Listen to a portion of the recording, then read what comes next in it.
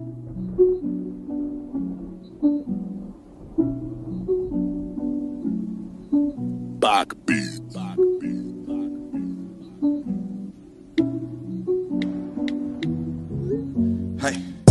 the only team don't play games. Championship rings need champagne. Babylon can't stop this campaign. Rampage, guess I know why the heathen rage. Cause the guys be bringing it out. This kingdom we bringing it down. Lost sheep we'd have been found. Wait until we get a crown. Crown talk, yeah, just that crown talk. Nehemiah don't want to be like Nino Brown now. Cause this that king talk. Real life king talk. Like Solomon, I see things clearly like a greenhouse. The wordplay can't get colorful. The scriptures cutting you the butter too. Not to mention we a living legend. Don't know what to do when a myth is standing right in front of you. You better watch and just take notes. The Father sent the flood, then a rainbow. But his son coming back with fire. So it ain't gonna be no more scapegoats. Let me tell you what the prophecy, unparalleled with the prophecies. Stopping fritz, bodies in the street. My people property in this monopoly. Call it America, where the dreams come true. When nightmares and the demons come too. The sodomite agenda. I don't give a damn if you offended. Cause this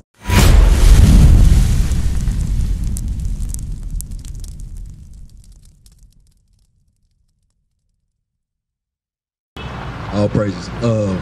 So, do you know why we went through that condition? Why did we have to go through slavery? Hey, bro, can I get your name real quick? What's your name? What'd you say? Mars? Mars? Mars? I can't hear you with the mask. Alright, so give me Deuteronomy 28:15. Deuteronomy chapter 28 and verse 15.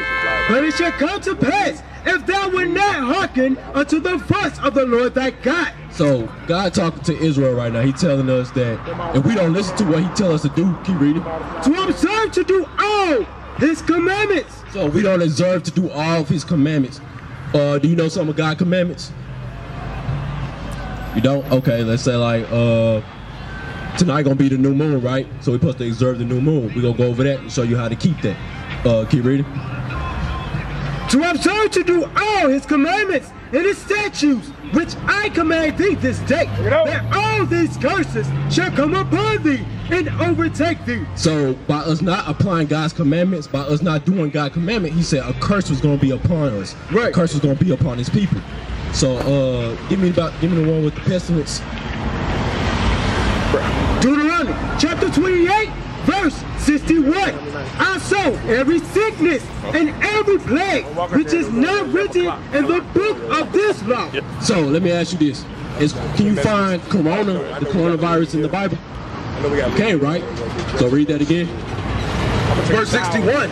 Also, every sickness and every plague which is not written in the book of this law. So the coronavirus is a plague, right? But you can't find it in the Bible. So that's a prophecy that came true, right? Because it's affecting our people now, right? Can you read it? Them will the Lord bring upon thee until thou be destroyed. So God said he gonna put those pestilence on us until we be destroyed, right? Right. So that's why some of our people are dying from it now. That's why we are getting sick. That's why our people are afraid. Give me Leviticus 26 and start verse 14. Bring it out. Because it's a reason why God's doing this to us. It's a reason why, because we didn't want to keep his commandments. Read. Bring it out. Leviticus chapter 26 and verse 14. But if ye will not hearken unto me and will not do all these commandments. So if we don't do God's commandments, read. And if ye shall despise my statutes. So we hated keeping God's commandments. We hated keeping his Sabbath. We hated keeping his new moons. We hate keeping the dietary law. Let's find out what happened. Read. Or if your soul abhor my judgment, so that ye will not do all my commandments, but that ye break my covenant, I also will do this unto you. Let's find out what God's going to do to his people if we don't keep his commandments. Read. I will even appoint over you terror. So God said he's going to point terrors over us. Our people are afraid now of the coronavirus. Right. That's why our people wearing masks. That's why our people are going to the extreme to try to prevent themselves from getting sick, because now they're going through that terror that God said he was going to put on us. Right. Because we didn't want to keep his commandments. Go back to Deuteronomy 28. And did you finish 61 out?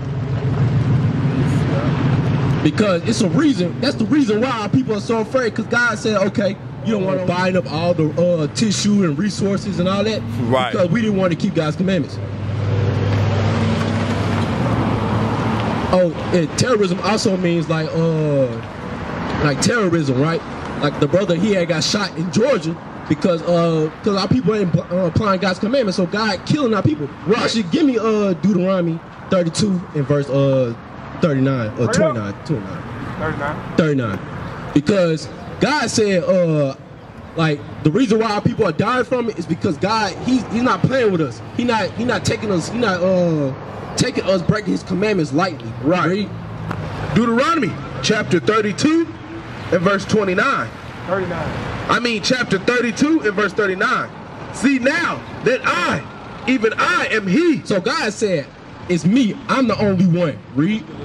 And there is no God with me. There ain't no other God with God. God is the only true God. Read. I kill. Wait a minute, God do what? I kill. So God is the one that's killing our people off. God is the one that said, okay, you don't want to keep my commandments? I'm going to put these pestilence on y'all. I have to kill y'all at an alarming rate. Read. And I make alive. And God said he's the one that makes alive. The reason why, if you don't get sick, is because God is allowing you not to get sick. Right. If you die, God wants you to die because you're not keeping his commandments. Is that it on it? I wound and I heal. So if you get healed or if you get hurt, that's of the Lord. God is the one that's in control of all that. Give me 1 Samuel 2 and... You want me to finish the rest of that out? It's more on that? Yeah, you can finish. Neither is there any that can deliver out of my hands. So nobody can save you but God. God is the only one that's going to prevent. Like if you want this pestilence to stop, you want this coronavirus to end, it's going to be of God, not of man. God is the one that's in control of all that. Give me 1 Samuel 2 and I think it was verse 6 or is it verse 9? Because God is the one, he's the one that's in control of all that. Read. 1 Samuel chapter 2 and verse 6. The Lord killeth and maketh alive. So God is the one that's killing off all our people. Right. God is the one that putting the disease on us. Keep reading. He bringeth down to the grave and bringeth up.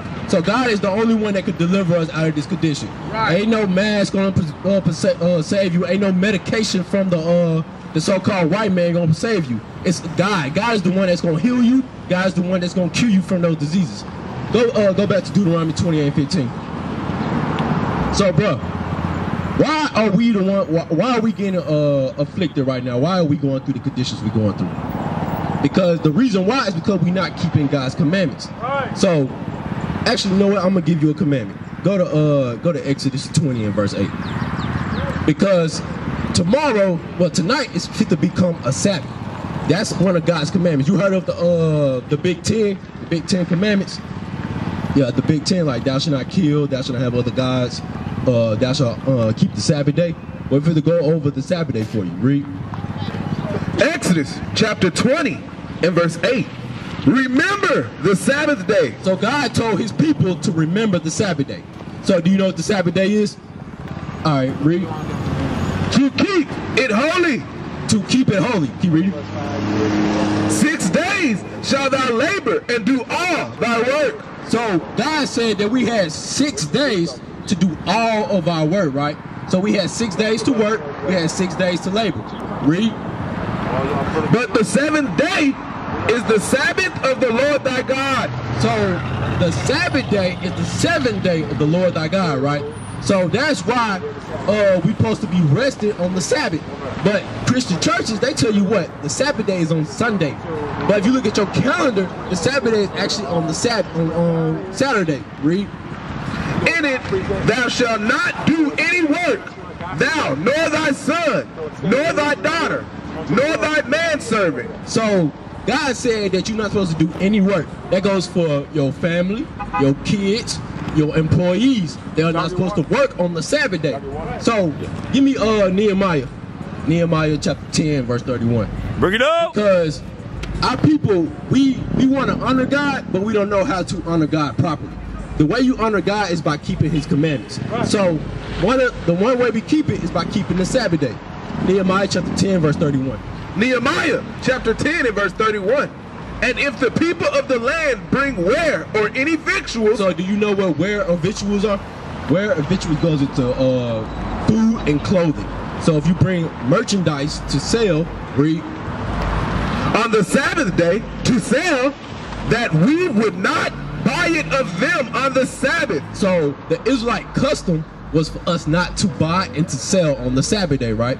So when the Sabbath come, which we having a Sabbath tonight and we have a Sabbath on Saturday, the reason why tonight gonna be a Sabbath is because it's the new moon. It's a feast day that the Lord had gave to the children of Israel. Give me Leviticus 23 and start at verse 2. Because it's a feast day for us to keep. That's a day, that's a Sabbath of rest. Because when you're supposed to come around your people, you're supposed to be gathered together. You're supposed to be rejoicing in God's commandments. Read. Leviticus chapter 23 and verse 2. Speak unto the children of Israel. So God's talking to you. He says, speak unto the children of Israel. Read. And say unto them concerning the feast of the Lord. So this is concerning the feast of the Lord. The new moon is a feast of the Lord. Read. Which ye shall proclaim to be a holy convocation. So it's supposed to be a holy gathering. It's a time where we're supposed to come together. Of course, right now we can't do that because we have to abide by the laws of the land, but you can still keep the new moon. Read. Even these are my feasts. 6 days shall work be done. Wait a minute. So the new moon is a feast of the Lord, right? And he still have the same requirements. Read. But the 7th day is the Sabbath of rest. So the new moon is a Sabbath, so it's a day of rest. And we're gonna prove that. Give me Psalms, I think it's 81 and verse 3. Talk about the blowing of the trumpet. Bring it out. Because that's the new moon is a actual Sabbath, and the way we know that it's a new moon is when we see the full moon in the sky. Read. We're gonna read it for you. Psalms chapter 81 and verse 3.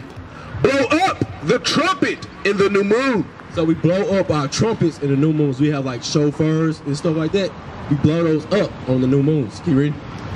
In the time appointed on our solemn feast days. So the new moon is a solemn feast day. It's a day ordained by God. Read. For this was a statute for Israel. So it was a statute. A statute is a commandment. So it's a commandment that God gave the children of Israel to keep. Read.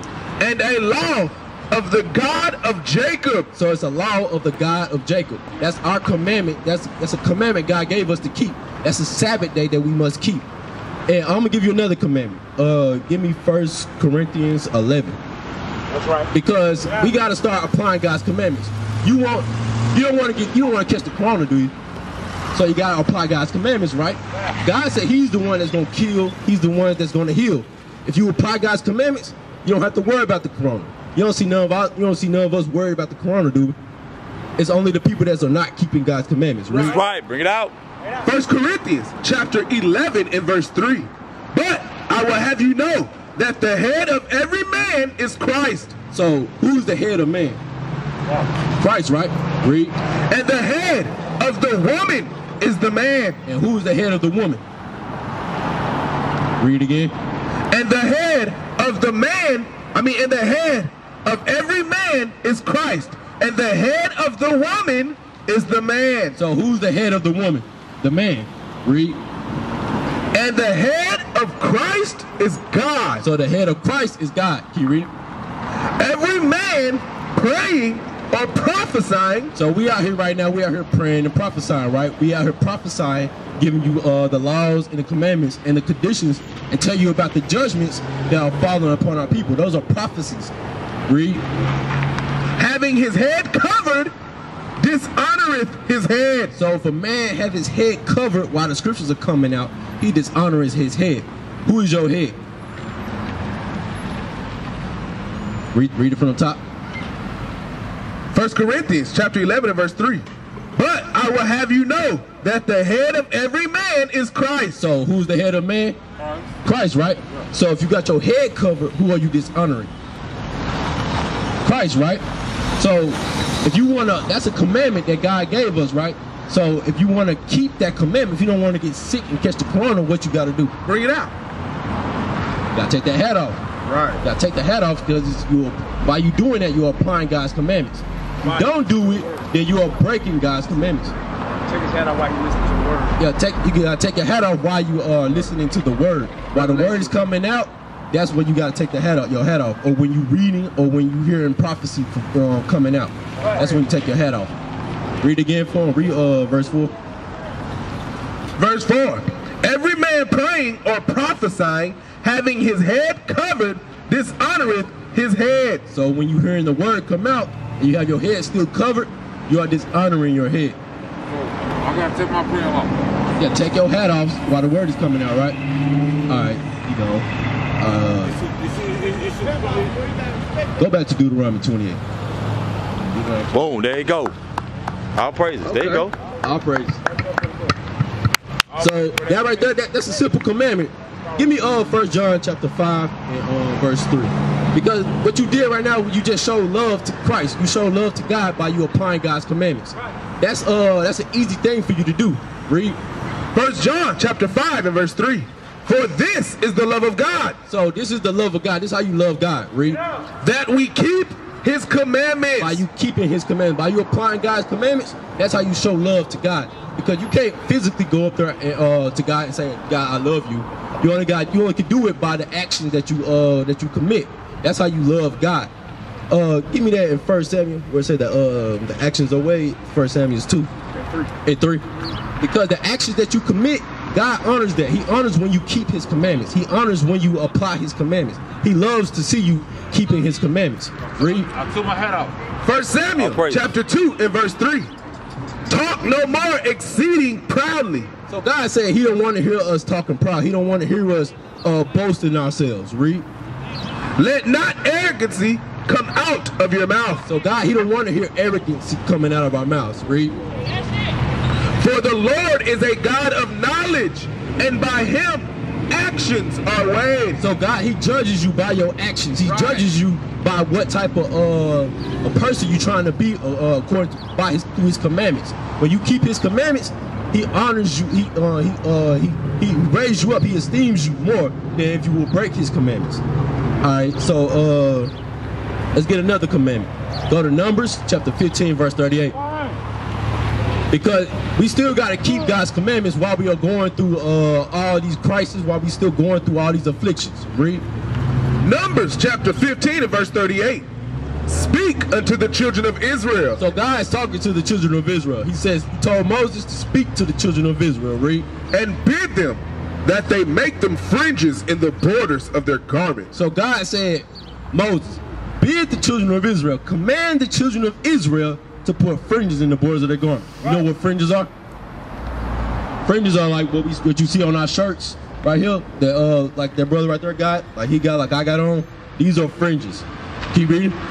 Throughout their generations. Throughout our generations. So as long as we still having children, as long as we still on the earth, we got to keep that commandment. Keep reading. And that they put upon the fringe of the borders a ribbon of blue. So when we put our fringes on our clothing, we have to put a border of blue, a ribbon of blue on top of the fringe. Like you see, like that bro right there, he got, yeah, like a blue, any color blue. As long as it's blue, you got to put that on top of your fringe. Well, yeah, as long as it's blue. Keep reading. And it shall be unto you for a fringe, that ye may look upon it and remember all the commandments of the Lord. So the fringes are supposed to be a reminder for you. It's supposed to help you remember God's commandments. Because our people, we are quick to forget God's commandments. It's easy for us to fall off. It's easy for us to forget how to apply God's commandments. Read. And remember all the commandments of the Lord, and do them, that ye seek not after your own heart and your own eyes, after which ye use to go a-whoring. Because it's easy for our people to fall off. That's why God, he made he used the fringes as basically like as a buffer, so that we can remember his commandments and stay focused on keeping his commandments. That's what the fringes is. That's the purpose of that fringe law. All right, give me Leviticus 21 and verse 5. I can't really see if you got a beard or not, but that's a commandment also that God gave us. He gave us, you shave, you're not supposed to shave. That's breaking the commandments. The reason why is because the judgment for shaving is what you get hair bumps, your skin get irritated. Those are things that are, that's one of the judgments for shaving your beard. Yeah, you got to grow a beard, because You familiar with Genesis? God said he made us in his image. So God has a beard, so we got to have a beard. Read. Hey, read. I got to grow a beard. Leviticus. You got to grow a beard. Read. Leviticus chapter 21 and verse 5. They shall not make baldness upon their head. See right there what the scripture said? He said, thou shalt not make baldness upon their head. Read. Neither shall they shave off the corners of their beard. So God said we're not supposed to shave off the corners of our beard, because the beard is a symbol of manly dignity. Right. That's how you separate yourself from a man from a boy. Because when you have a beard, you can easily identify that. Like, say, for example, the animal kingdom, right? With a lion, how do you know a male lion from a female lion? Bring it out. Bring it out. By the mane, right? The male lion has a mane. When it's fully grown, it grows a mane. And a female lion, she don't have nothing. So that's how you identify the male from the female. That's how God has separated us from the to identify us as a manly dignity. The beard is a manly dignity. Yeah. All right, let's see. Bring it out. On that. This is some on it. Nor make any cuttings in their flesh. So we're not supposed to get tattoos. We're not supposed to get tattoos, because God said that that's a custom of the Egyptians. That's something that the Egyptians did. Right. God don't want us to damage our body. How y'all doing, sis? All right. Do y'all know y'all nationality? Y'all know who y'all are? What's y'all nationality? Y'all claim yourselves to be American blacks? What about you, bro? You claim yourself to be an American black? But God said that y'all are Israelites. Y'all God's chosen people. Give me what you say? All praise. Give me Deuteronomy 7 and 6. Because God, he put us above all other nations. That's why we are better. That's why we are stronger. That's why we are smarter. God made his people to be special and above all other people. Read. Deuteronomy chapter 7 and verse 6. For thou art an holy people unto the Lord thy God. So the word holy means separate. God said you are a separate people. Read. The Lord thy God hath chosen thee to be a special people. So God chose the Israelites, the blacks, Hispanics, the Native Americans, to be a special people unto who? Unto himself. Unto himself. Can you read it? Above all people that are upon the face of the earth. So God said we are supposed to be above all people on the face of the earth. Are we living like we above all people on the face of the earth? Are we living like we above all people on the face of the earth? We're not, right? We're living in the ghettos. We're the ones that living in poverty. We're the ones that's struggling. We're the ones that got the paycheck to paycheck. We're the ones that have to struggle to make ends meet. We are the ones struggling. Why are we in that condition? Why are we the ones struggling? You know why we struggling? Do you know why we struggling? Because we're not keeping God's commandments. That's right. Go back to Deuteronomy 28:15. Because once we fell away from God's commandments, God said, okay, I'm fit to punish them. Like, say for instance, if you have a child, right? And your child does not listen to you or obey what you tell them to do. And then that child come back to you later and ask you, can they have something? Will you give that child what it wants, or would you punish that child because it didn't listen to you? You're going to punish them, right? Because they did not obey what you told them to do. Why would you reward your child for being disobedient? Read. Deuteronomy chapter 28 and verse 15. But it shall come to pass, if thou wilt not hearken unto the voice of the Lord thy God. The word hearken means to listen. So God said we did not listen to him. Read.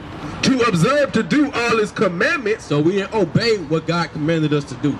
Read. And his statutes, which I command thee this day, that all these curses. So let me ask y'all this. Is a curse a good thing or a bad thing?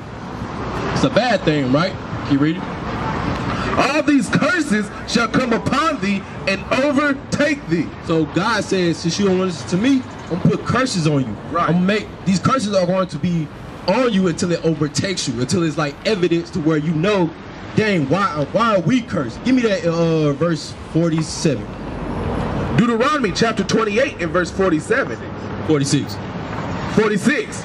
And they shall be upon thee for a sign and for a wonder. So that thee is talking about is the curses. It said the curses are going to be upon the Israelites for a sign and for a wonder. Read. And upon thy seed forever. So it's going to be upon our seed forever. A sign is to identify something, right? Right. When you, let's say like you looking for the McDonald's sign, but you don't know where it's at. So you got to look up at the sign. You notice that big golden arc. That's how you know that where McDonald's is located. So a sign is to identify something. Read it again.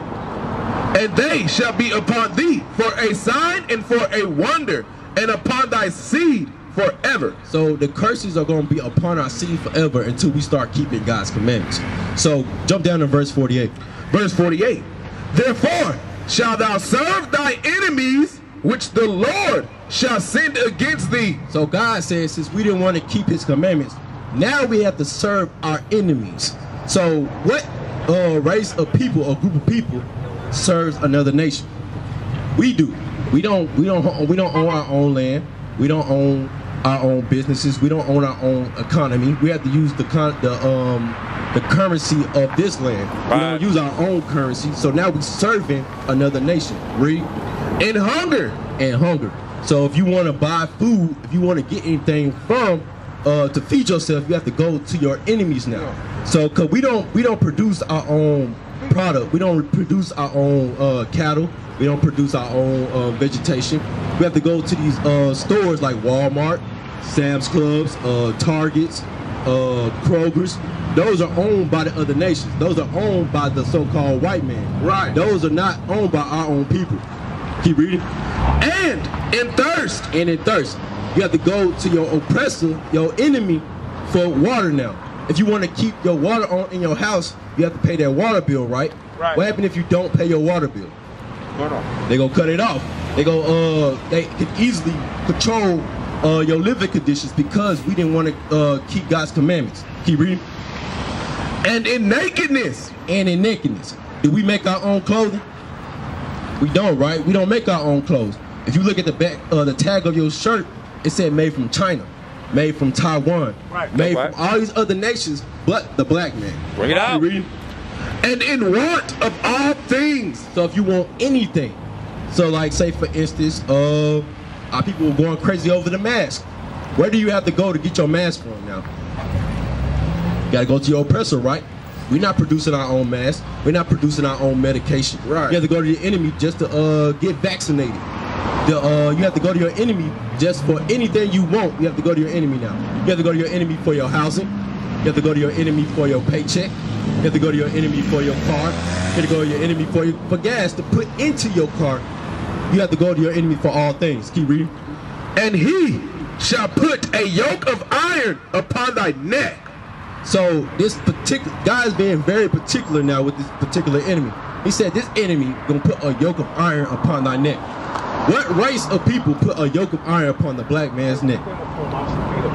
What race of people put a yoke of iron upon the black man's neck? The so-called white man. He put a yoke of iron upon our neck. Like for yeah, right there. That's a yoke of iron. That chain that they show on the slave movies, the ones that they proudly put on TV, those are the yokes of iron that God's talking about. They put on our necks. Right. It's right there. So like when the slaves try to run away, they usually have, some of them have bells on it, some of them have like, they stick out very far. So when the slaves try to run through the woods, they'll get hanged up, or they'll know the location when the bells ring. They know when the slave runs. All right, that's it on that. Go to give me verse 68. Want me to finish that out? Yeah, finish that out. Until he have destroyed thee. Until we are destroyed. So God said that yoke of iron, the enemy gonna put a yoke of iron on it until we are destroyed. We used to scream black power while Heron was pushed. But at the end of the day, nothing's in vain. IUIC has been given a vision. The tents of Judah has risen. Many has attempted the mission. Minor murmuring, omitting, and missing the mark. Just reading that he had the flame of fire in his eyes gave us the spark. We on Paul's mission. We out on the road, purple and gold. From Mexico, Cuba, Haiti, Ghana, Sierra Leone. 144,000 boots banging, concrete crackling. These are how men repented at heart. The scriptures is proof. IUIC, we deliver the truth.